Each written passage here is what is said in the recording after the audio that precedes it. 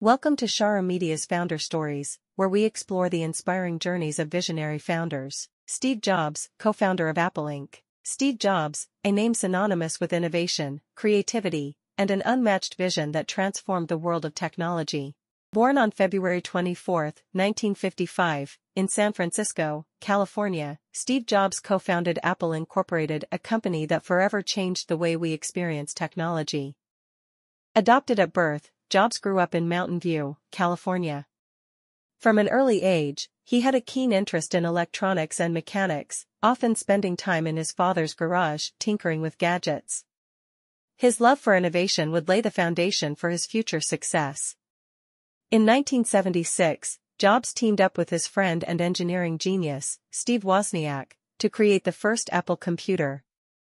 Together, they built the Apple I in Jobs' parents' garage, marking the birth of Apple Inc. Their vision was simple: to create a personal computer that was accessible, easy to use, and could bring technology into the hands of the masses. Though the Apple I was a modest success, it was the Apple II, launched in 1977, that truly revolutionized the computer industry. Apple II became one of the first successful mass-produced microcomputers, solidifying Apple's place as a major player in the growing tech space. But Steve Jobs wasn't just about computers. He was about innovation and design, always thinking about the bigger picture. In 1984, Jobs introduced the Macintosh, a computer that brought a graphical user interface to the mainstream. With its famous 1984 Super Bowl ad, the Macintosh was positioned as a revolutionary device that would break the mold. Despite his success, Jobs faced challenges at Apple. Internal conflicts with the board led to his resignation from the company he co-founded in 1985. But for Jobs, this wasn't the end, it was just a new beginning. After leaving Apple, Jobs went on to found Next, a company that developed high-end computers for the education and business markets.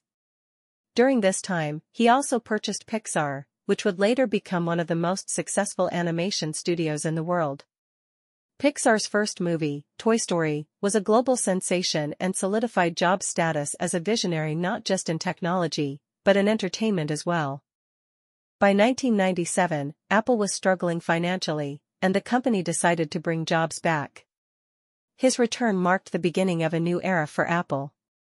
With products like the iMac, Jobs revived the brand, and Apple once again became a symbol of innovation and creativity. But the real revolution was yet to come. In 2001, Jobs introduced the iPod, a product that transformed the music industry forever. And then, in 2007, came the iPhone, a device that would change the way people communicate, work, and live their lives. Later, the iPad followed, adding to Apple's lineup of groundbreaking products. Jobs' genius wasn't just in his ability to innovate, it was in his ability to envision a world where technology was seamlessly integrated into everyday life. He believed that technology should be intuitive, beautiful, and, above all, human. One of his most famous quotes from his 2005 Stanford commencement speech was, "Your time is limited, so don't waste it living someone else's life. Don't be trapped by dogma, which is living with the results of other people's thinking."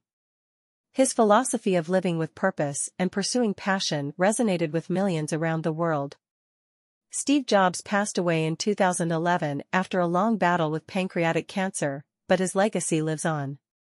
His life was a testament to the power of innovation, risk-taking, and the belief that anything is possible if you have the courage to pursue it. Today, Apple remains one of the most valuable companies in the world, thanks to the vision of one man who dared to think differently.